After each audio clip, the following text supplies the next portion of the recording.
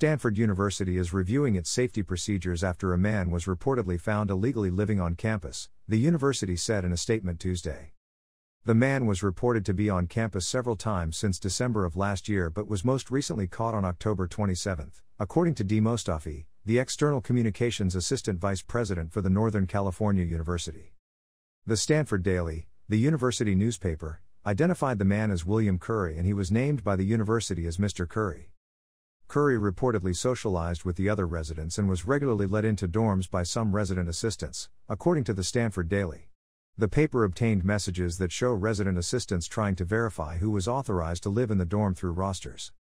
While some discussions were had with some resident staff regarding Curry's intrusions, there were no broad communications about him to all Stanford residences, Mostafi said. Circumstances of the case, including Curry's persistence and ability to ingratiate himself with our student community, show gaps exist in protocols to prevent such incidents from happening, Mostafi said. We will immediately undertake a review to ensure our procedures do not allow for this type of incident to happen again, she said. CNN was unable to reach Curry for comment. He also declined the Stanford Daily's request for a telephone interview, telling the paper he did not directly contest most of the facts of the investigation. According to Mostafi, the university's public safety department obtained multiple stay-away letters, a prerequisite to citing someone for trespass on campus. But school officials were unable to locate Curry until the most recent incident, and they served him the letter at that time. It's unclear when the first incident occurred. CNN has reached out to Stanford for clarification. CNN has also reached out to student groups on campus.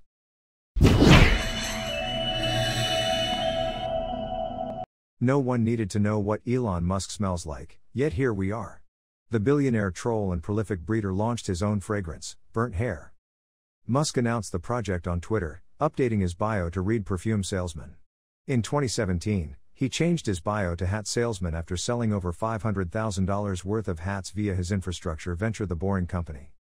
Please buy my perfume so I can buy Twitter, he added, referencing his months-long entanglement with the social media platform. Touted as the essence of repugnant desire, Burnt Hair prices at $100 a bottle and ships in Q1 of 2023, IRL. Specific notes and accord aren't listed on The Boring Company's website. Personally, I'd love to know which fragrance firm was tasked with the stench. On Wednesday, Musk claimed he sold 10,000 bottles of the perfume, bringing sales to a total of $1 million. Sales allegedly reached $2 million by the end of the day. Perfumes emulating bad smells aren't exactly a new thing. Demeter, a company that bills itself as a library of fragrance, sells spritzes of Play-Doh, Stable, and turpentine.